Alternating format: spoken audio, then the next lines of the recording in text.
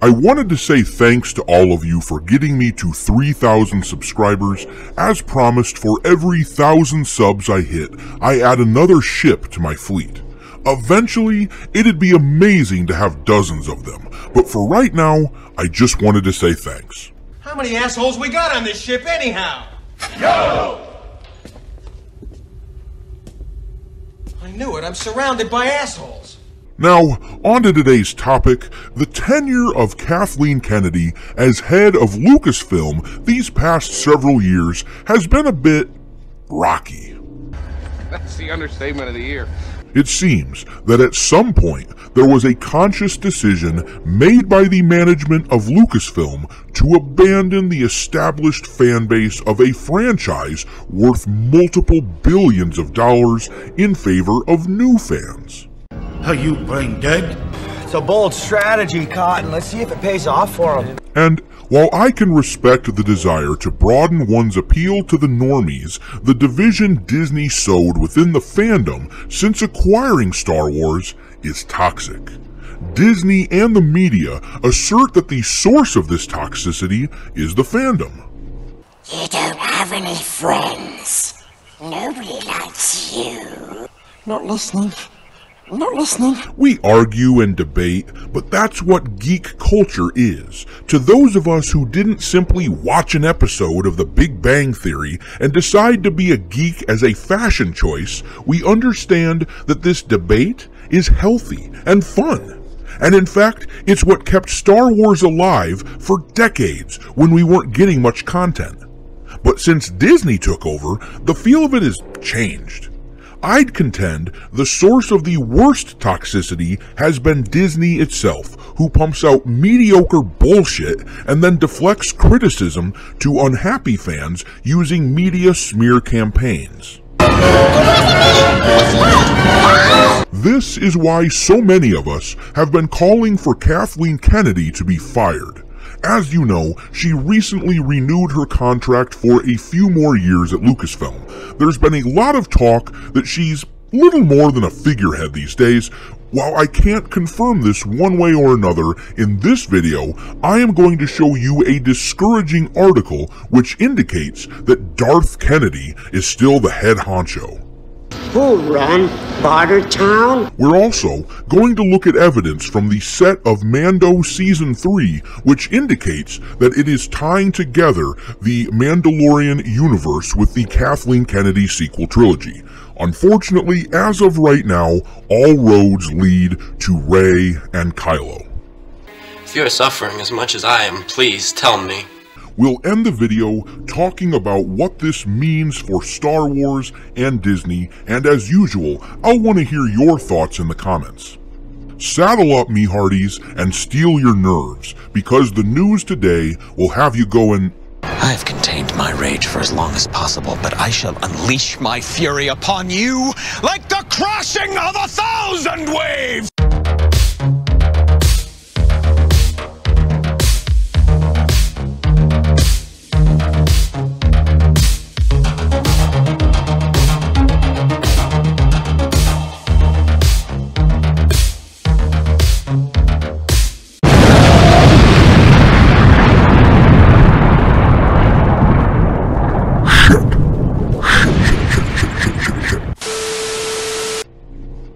We're going to take a quick look at this article from Entertainment Weekly talking about the upcoming Obi-Wan Kenobi show and the production of it, which gives us the sense that Kennedy is still the top dog calling all the shots at Lucasfilm these days.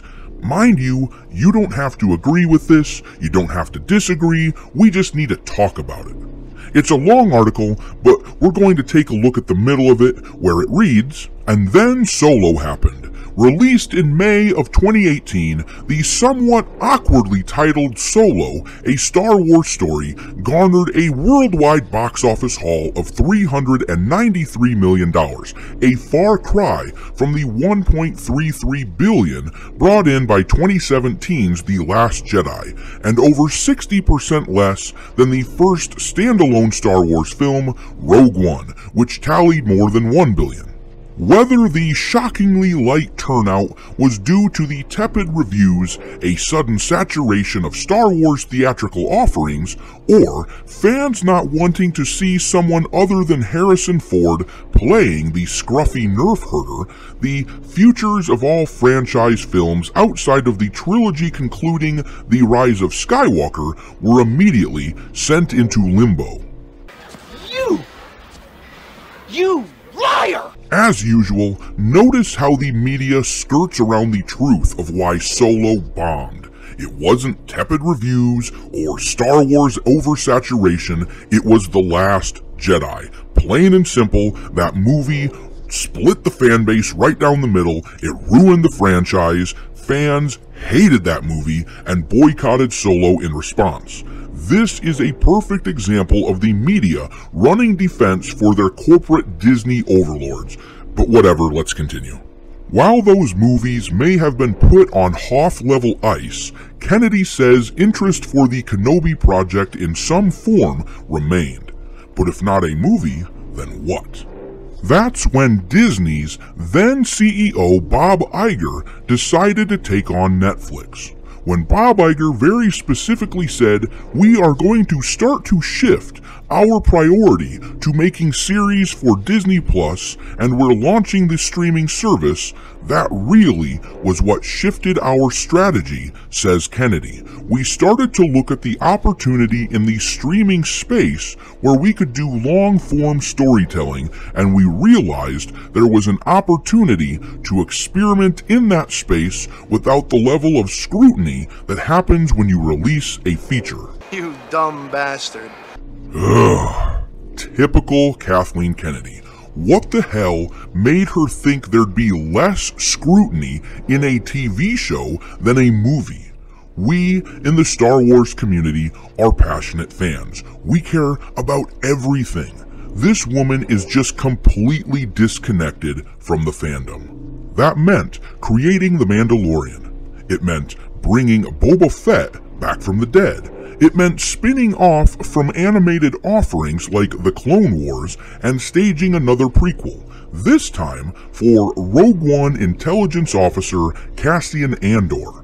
And it meant Ewan McGregor stepping on stage to raucous applause at August 19's D23 convention to officially announce his triumphant return. Excitement was further fueled when it was revealed a month later that Deborah Chow, who had worked on The Mandalorian, would direct the Obi-Wan series, becoming the first woman to helm an entire live-action Star Wars project from start to finish. I don't care. However, as the crew came together to work toward a summer 2020 production start date, Kennedy became concerned with the direction of the scripts. We're looking, ultimately, to make a hopeful, uplifting story, says the studio head, and it's tricky when you're starting with a character in the state that Obi-Wan would be in coming off of Revenge of the Sith. That's a pretty bleak period of time. You can't just wave the magic wand with any writer and arrive at a story that necessarily reflects what you want to feel. Why are you the way that you are? Okay, this is what's wrong with Kennedy's Star Wars. They don't come up with a cool Obi-Wan story and then say, wow, this would be amazing for Star Wars. They say, you know, an Obi-Wan story would be amazing for Star Wars. Let's come up with an Obi-Wan story to make this happen. They do it completely ass backwards. It's what happened with the sequels. They didn't have a story, they had a need for content. But anyway, the article continues, believing an overhaul was in order, Kennedy temporarily shut down production in January 2020, pushing back the filming start date from August of 20 to January of 21, and hired a new writer, Joby Harold, to take over from Hossein Amini. Alright, we're gonna stop there. I think you get the picture. Kennedy was supposedly the one making the calls on this project, which completely dampens my outlook on the show. You may have seen my video on the Obi-Wan Kenobi trailer the other day. I was excited by the look of the trailer, though I know it is only a trailer, and I was still concerned the show would suck. if Kennedy's hands are all over it like this article describes, well, my excitement is pretty tempered. Hello there. Yes! Yes! Yes!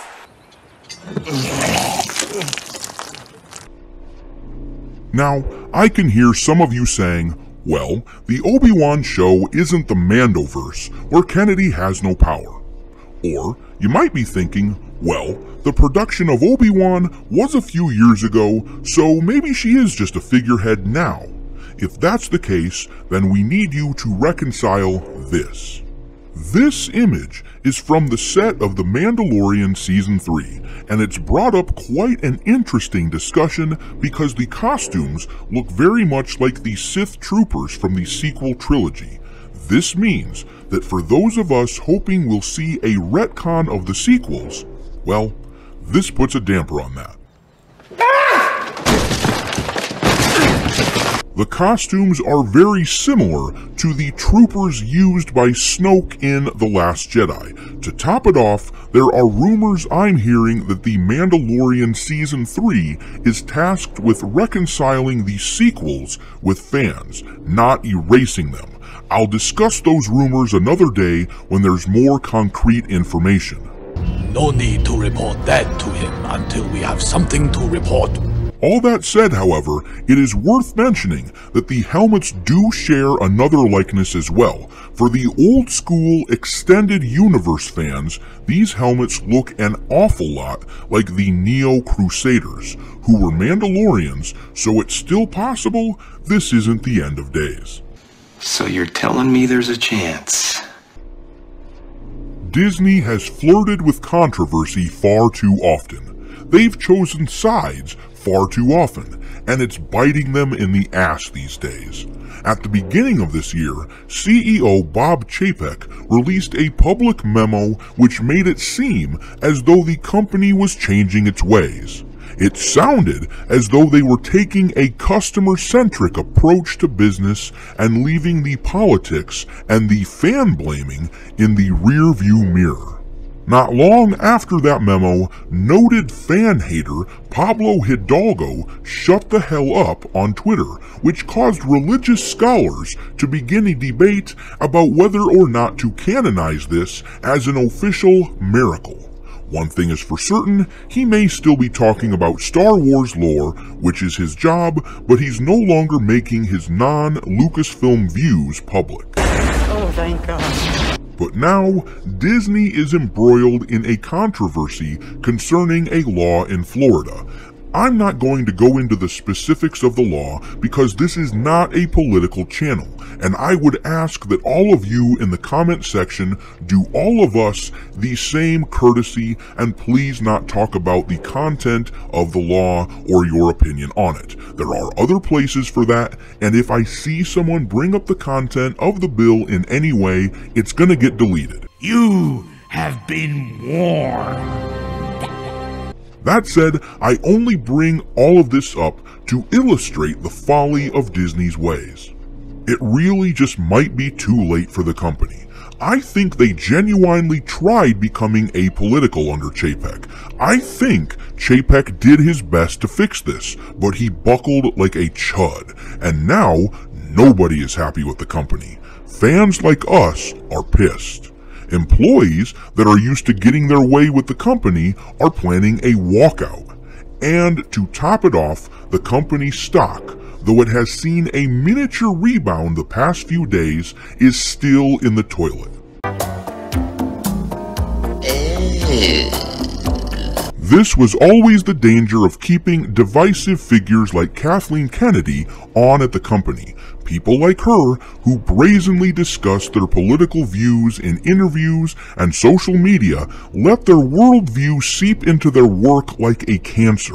We are trying to grow in the workforce a number of women in executive positions and in all positions inside the company, and with the movies that we're making and with the protagonists that we're putting in the stories. So I get a huge amount of support with that. But we have 50% of our executive team are women. Impressive. Mm-hmm. And 6 out of 8 of the people in my story group are women. Most impressive. And I'm sure there's a lot of people that would be surprised that we're making Star Wars movies and the majority of the people involved in the development of those stories are women. Nobody cares. But let me know in the comments what you think. Are Bob Chapek and Disney screwed? Or is there a feasible way out of this mess? And what do you think of the Kathleen Kennedy situation? Is she still the big cheese? Does she have any say over the Mandoverse? And if not, then what is the organizational structure? Leave your non-political thoughts down below and we'll get a discussion going. Thanks for watching, me hearties. If you haven't already, your captain is inviting you to subscribe to the channel and become a part of the crew. Life as a space pirate may not be glamorous, but there's always plenty of booty.